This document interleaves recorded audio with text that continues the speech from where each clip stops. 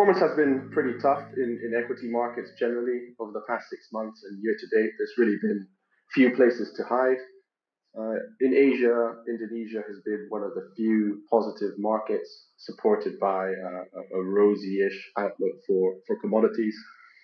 On that basis, we took a bit of profit from our Indonesian holdings, energy distribution business called AKR, and also a hospitals group called Hermina.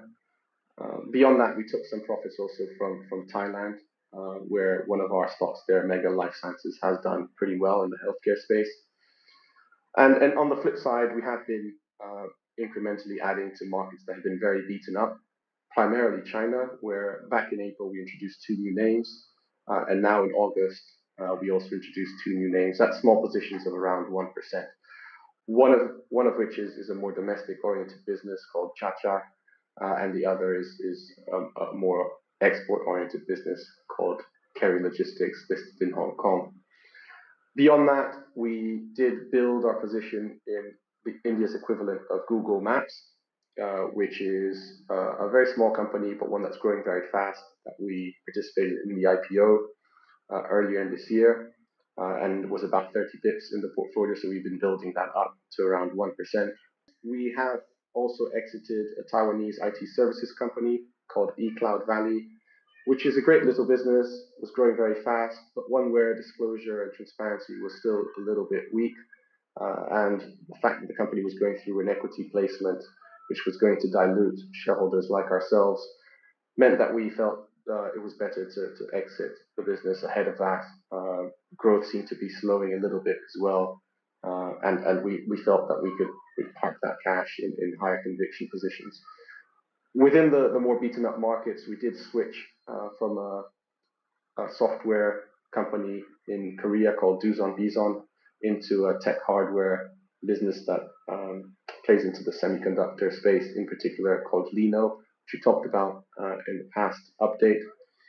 But beyond that, we have been sitting tight with our companies, which have been doing very well. The core portfolio hasn't changed, and the top 10 holdings still represent about a third of the portfolio, and again haven't really changed much for the course of the entire year.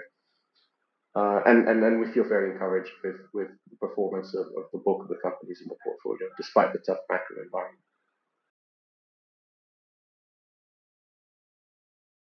Performance has been quite tough on an absolute basis. The last 6 months, the NAV of the portfolio is down about 5%, year to date about 12%. In pound terms, that's actually been helpful. So if you looked at local currency performance for the stocks, it's actually been weaker than that. So a weak pound has helped performance on a relative basis. And I think when you look at it relative to the benchmark, you have performed in line or slightly better than the benchmark. But certainly, as I mentioned earlier, it's been difficult market backdrop and really nowhere really to hide. I think the good news is that when you look at the fundamentals of the companies, these businesses have actually delivered good earnings growth over the past year and actually paid healthy dividends, including some very generous special dividends. And as we approached the fiscal full year for the trust at the end of July, we realized that actually the income coming through our companies has been more than sufficient to pay the enhanced dividend commitments that the board introduced in January, where we doubled the level of the absolute dividend for the trust.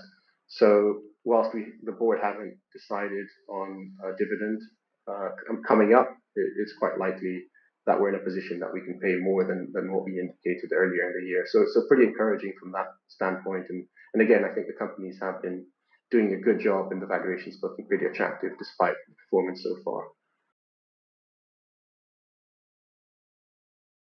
Perhaps it's worth talking about the two initiations that we introduced in China in August. One of them is a more domestic-oriented company. It's a snack business. They do packaged seeds and nuts. And what we like about it is that they're vertically integrated, which means that they have good control over product quality and also on cost. So they are a cost leader and have a very good and safe product that they can sell across China They've got a very strong distribution network on the offline side, and they've been complementing that by investing in online distribution. They've got a strong brand, and it's a business that benefits from consumption in China, and quite insulated from more geopolitical or export weakness that you see at the moment globally. The other introduction in China is actually a Hong Kong listed company called Kerry Logistics. It's a very well respected business in Hong Kong, very good governance credentials, and has executed very well over the years. The company is in a more cyclical end of the market, doing logistics and freight forwarding. What we like about the company is recently it's been taken over by the SF Group in China, which is one of the key or leading logistics players in China.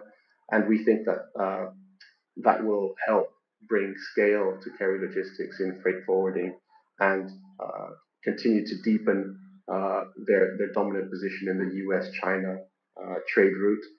Beyond that, they'll also expand their network in express deliveries in Southeast Asia, which again is something that the SF Group have a lot of experience with. It's a bit more of a value play. The company is trading on a single-digit forward price to earnings multiple and has a dividend yield of about 5%. And as I said, given the track record that they have in terms of delivering profitable growth, we feel quite confident that that business over the long term will do quite well. The key differentiation of Asia Focus versus other Asian equity products out there is really that small cap focus. Unlike other equity mutual funds or trusts that have big exposures to the likes of TSMC, Samsung, Tencent, Alibaba, the big giants in Asia, something like Asia Focus does give you access to typically overlooked companies that are essential to Asian growth and to global supply chains.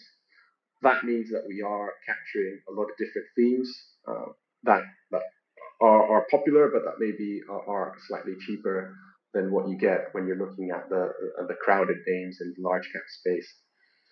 Broadly speaking, we have a very diversified portfolio. We have about 60 companies at about 2% each. Again, very diversified by country and sector. So when you look at countries, our biggest market is India at about 19%, followed by Indonesia and Taiwan at about 10 to 12% each. And from a sector perspective, tech is our largest exposure at about 20%, followed by industrials at 16% and healthcare at 12%. So when you think about the different drivers of those economies and those sectors, there's quite a varied range of businesses and thematics that we are playing in the portfolio. This is all constructed from a bottom-up perspective.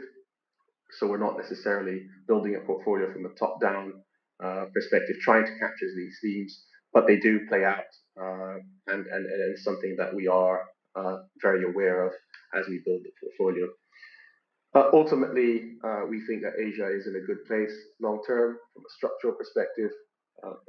Economies have been better managed economically. We feel inflation is under control, and whilst China is having some particular issues at the moment around the property sector and zero COVID policy, there's plenty to be positive about elsewhere in the region. India is proving to be a real success story with resilient macro drivers and good investment and good growth coming out of the companies there. Southeast Asia is recovering with tourism coming back in Thailand, and Indonesia benefiting from rising commodity prices as well. So we feel quite positive at both the company level and also from a long-term perspective on the region itself, and valuations at the moment are looking pretty attractive. So, if you can afford to look through the really negative headlines at the moment, we feel quite positive about the portfolio at this point.